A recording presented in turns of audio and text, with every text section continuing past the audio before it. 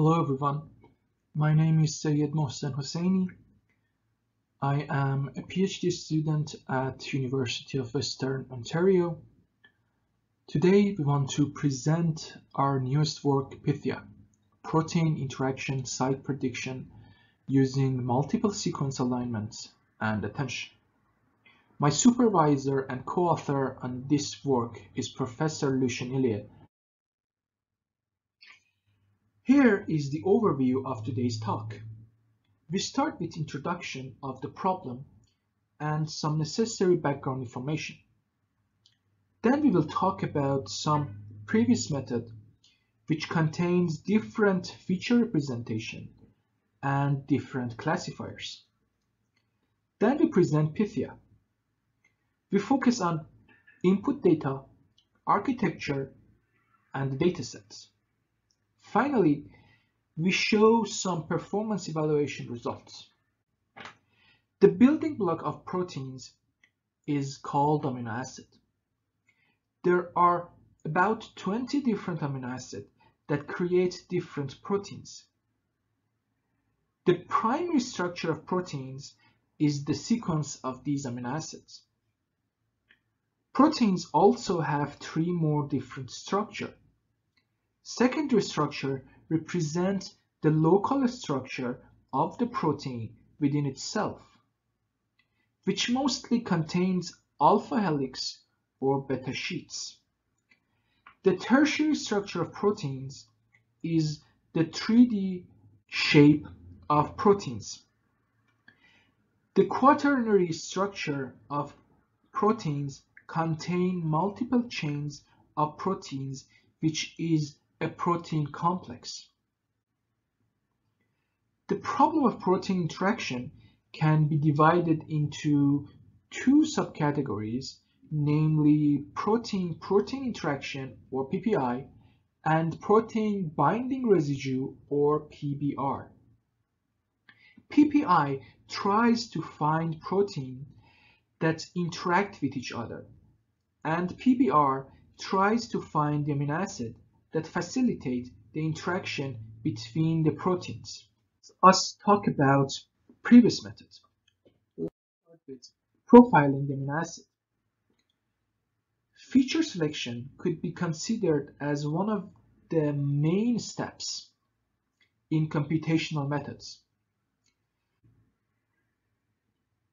Here we named some of the most used features: position-specific scoring matrix or PSSM, which computed using BLAST, solvent accessibility or RSA, relative amino acid propensity or RAA, hydropsy index, and else. Aside from this, profiling the amino acid could be done in unsupervised approach with embeddings. PROTVEC introduced in 2015, which combines word-to-vec algorithm with trimers. There are also SecVec, which proposed in 2019. It employs the ELM architecture. In 2021, PROSE was presented, which uses 3 different bi-LSTM networks. At the same year, multiple sequence transformer introduced. Protein interaction problems are usually considered to be a classifier problem. In computer science, classifiers usually have 2 phases. The training phase is used to train the model on available data, and the second phase or testing phase is to classify the new input.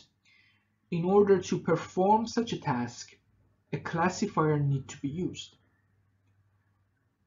LSMorph is a method presented in 2019 which utilizes the random forest classifier to predict the binding sites.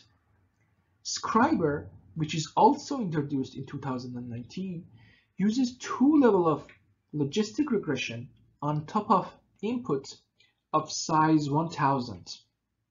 It means that it has about 1000 features to predict the binding site. Deep PPISP is a deep learning method that proposed in 2020. This model combines the structural information and sequence information to predict the binding site. DLPRED is another method presented in 2019. This model employs a simpler version of LSTM, which is faster yet more accurate. Delphi introduced in 2021. This model combines CNN and a specific version of RNN called GRU to predict the binding sites. Now let's talk about the main architecture of this model, PITHIA. Let's start with the input. PITHIA is a protein-to-protein interaction binding site prediction model that solely uses primary structure. As its input, PITHIA employs the FASTA files, which can be seen in the picture, which contains only the name and the sequence of the protein. As its output, PITHIA predicts a number between 0 and 1. 1 indicates that this amino acid is a binding site, and 0 means that this specific amino acid is not a binding site. The most well-known datasets that have been used in this field so far are old and outdated because there have been a lot of changes in their sequence or in the binding regions. Therefore, we felt this obligation to update them with the most recent available version of their sequence and binding regions. Aside from that, we introduced a new dataset called DSET500. We believe this dataset to be a better dataset in comparison to existing one due to the fact that the proteins in this dataset is less similar to one another, which makes it more suitable for testing the performance of different algorithms. With respect to dataset 448, we haven't changed anything, and we used it as is because there haven't been a lot of changes since 2019. In order to profile our amino acid, we used multiple sequence alignment transformer, which combines multiple sequence alignment and a specific version of attention called axial attention. MSA transformer presented in 2021 by a research group from Facebook, and axial attention introduced in 2019 by a group of researchers from University of Berkeley and Google Brains. Axial attention is suitable for datasets with 2D data structure, like multiple sequence alignment. It makes it possible not to only focus on the row, but also on the columns, which means that we will have the information about the sequence and we'll also have the information about the evolution of the proteins. MSA transformer is able to create embeddings for each amino acid in the sequence. As its side feature, it is able to create a contact map for each protein in an unsupervised approach. This map gives us a limited understanding about the 3D structure of proteins. For each target, we use a sliding window with the information from the sequence, which we call it local neighbors. We also use the contact map to find neighbors that are close to the target based on the 3D structure, and we call it global neighbors. Finally, we created this 2D matrix for each target and use it as an input to the final architecture. We studied different architecture like multiple dense layer, RNN, and CNN. Finally, we come up with this model that uses the self-attention which performs the best. We can see the structure and architecture of our model on the right side of this slide. Finally, let's talk about results.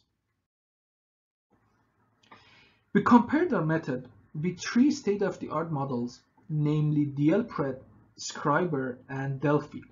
We were able to outperform each and every one of these models on multiple metrics on all the datasets.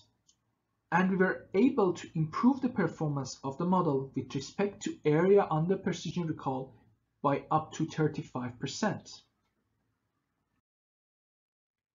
The source code of PITHIA and the datasets that have been used in this study are available in our GitHub page. We also created a web server that can be used by anyone. Thank you very much.